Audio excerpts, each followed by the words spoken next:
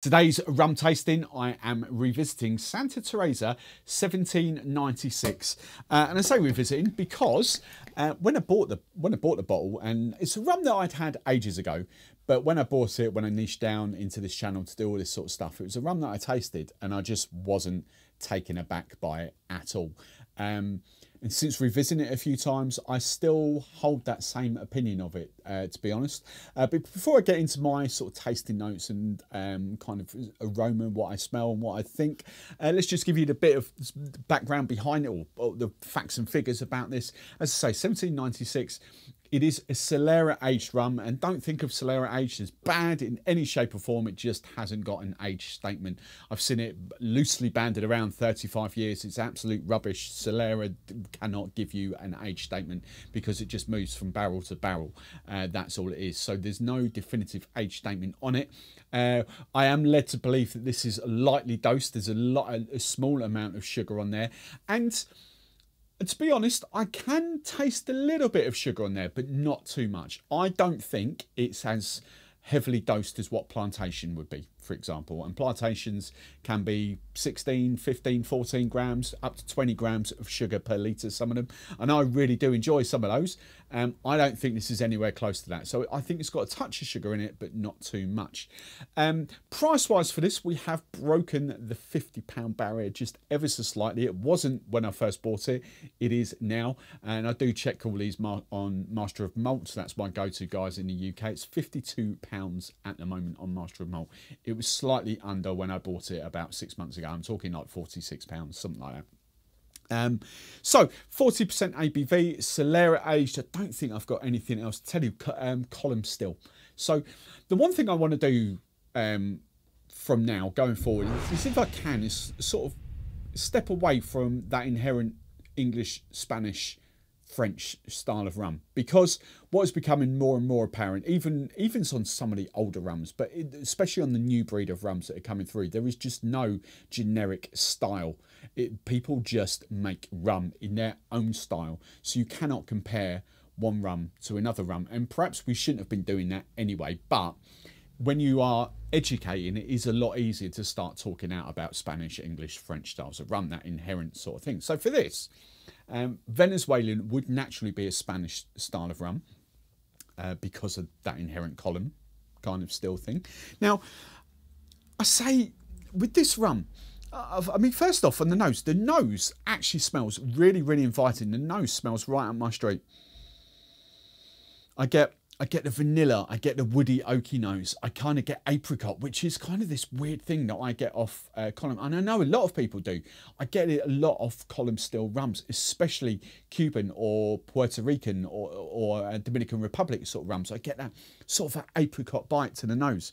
I mean, the vanilla is just up front. It is just bags and bags of vanilla on the nose. The woody oak, as I said, the dried fruits, but I kind of get like a toffee caramel sort of bite to it. And none of this really distinguishes it from a lot of other molasses-based rums. It's very inherent, very similar sort of nose styles is what you get. But any sweetness that is coming off the nose, I don't want to classify that as caramel or toffee or anything like that. The sweetness I get off the nose is more honey vibed, if you know what I mean. It's kind of, it's got this, and I love honey, and that's kind of what I can really relate to honey, because I do have a lot of honey, so I can really relate it to that. I think it's more honey than it is caramel or anything like that.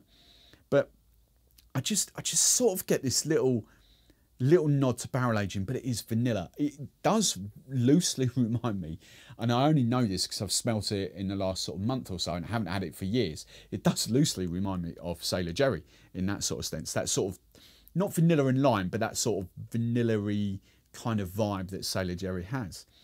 But on the nose, I'm quite taken aback by it. I'm like, oh, this is going to be lovely. Now, when we get to the taste,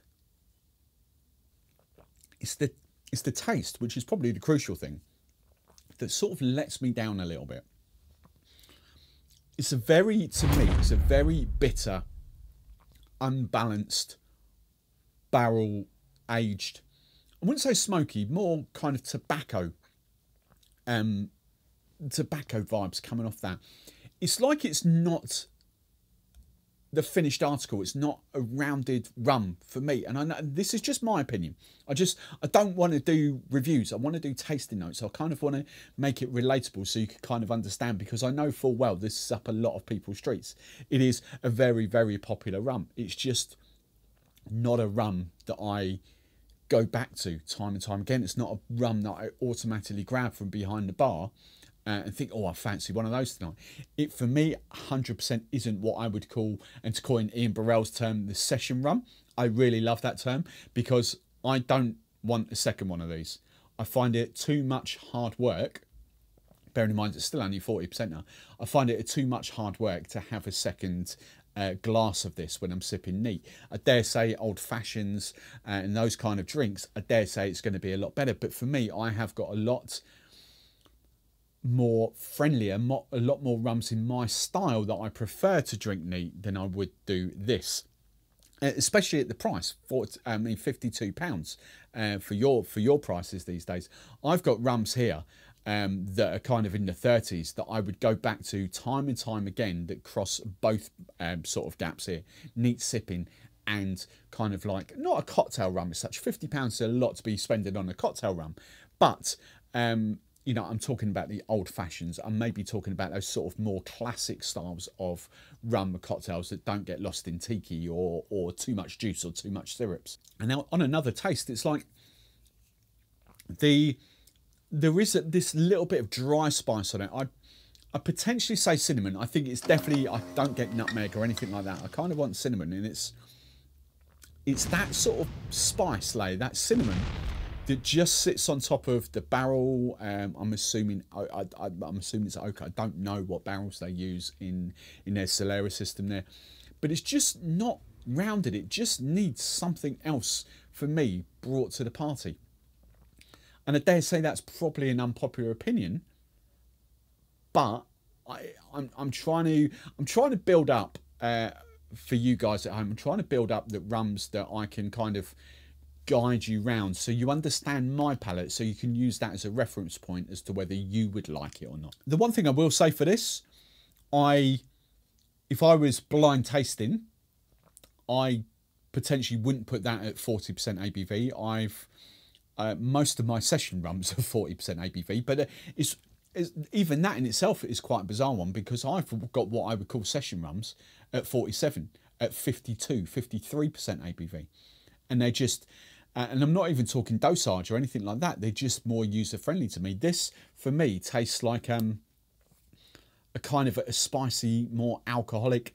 I'd potentially even go roughly about the 46% margin for this, because, but I can, now that I know the ABV, I can relate that to the wood, to the barrel aging that's gone on in this. And just having a few more sips and just letting it sit different stages around my palate before swallowing. I do get nods of toffee coming out there. I do get I wouldn't, the apricot that I get on the nose, I just don't get at all on the palate. I don't get any pineapple or anything like that, but I do get a little whiff of kind of like the sultanas, those sort of dried mixed fruits, if you like, not the tropical dried fruits in especially if you're in the UK. I don't know, I'm assuming we get this in the US and around the world as well, but when we say sort of dried fruits, mixed fruits, it's like raisins and currants and that sort of stuff. But we do occasionally, and cherries, we do occasionally get sort of like pineapple, papaya and all that as well as dried fruit. So I kind of want to distinguish that. It's more the raisin sultanas than it is the sort of pineapple, coconut sort of vibe on this. So sweetness scale, this is a weird one for me, because it has got a little bit of sweetness, but it's not enough to mask that rough around the edges kind of taste for me. It's even a little bit of chocolate, a bit of cacao coming out now as well. It's not enough to mask that. So I potentially would go a 4 out of 10 on the sweetness scale, 10 being very, very sweet. And this is not related to spiced rum. This is related to rum. For example, I would put Diplomatico, obviously, at, you know, your 9s, your 10s. That is potentially one of these sweetest rums out there. Plantation XO, again, I would put sort of a 7, maybe a 7 or an 8 out of 10 on the rum scale. When we're adding spiced rums into that, you know, we would either go up to 20, or your Plantation XO would be down at a 4, and your Bumboos and your Krakens and all that would be 8s and 9s out of 10. So that's kind of the sweetness scale that I'm getting at. So for me, is this a restock? Do I lose faith in the brand? No, because I haven't got it. But the Santa Clara that you won't be able to see on there, the sort of the white, the unaged, whatever you want to call it. I really do love the Santa Clara. Absolutely do love that. So Santa Teresa, I really do rate. It's Clara. I don't know whether I just said Santa Clara or whatever I call it. The Clara, the white, the unaged. Anyway. So I do kind of like this. I'm just not a huge fan of this. It lacks something, and I'm not kind of sure what that is. It's just, I don't see it as the finished article. I don't see it as a session rum. I wouldn't buy it as a mixing rum because it'd be too expensive. So yeah, it's kind of in no man's land for me. I'm glad I've got it. I'm glad it's kind of there at a stage where I could kind of potentially be a go-between between like Bacardi 10, for instance, and some of the more distinguished column still rums, because I would put that in there. I potentially enjoy Bacardi 8, Bacardi 10 more, even the Flor de Canas more. That's sort of my level, what I kind of enjoy. So this probably would be like proper out and out rum fans, geeks, would probably be more on this level. But I think at the £50 level, where our template is rums up to £50, I got better for me personally. But you let me know what you think in the comments below. What tasting notes have you got? Help the rest of the community out. If you've picked something out that I don't pick out in this rum, just drop them in the comments below. Let me know what you think of this. Give it a score out of 10. Give it a sweetness score out of 10, and let me know whether you restock it, because all your comments, I'm just one person. I just want to build the community where someone can come into this video, look at the comments and decide for themselves whether they want to buy it or not. For me, it's not a restock, but I'm pretty much guaranteeing for a lot of you, it will be.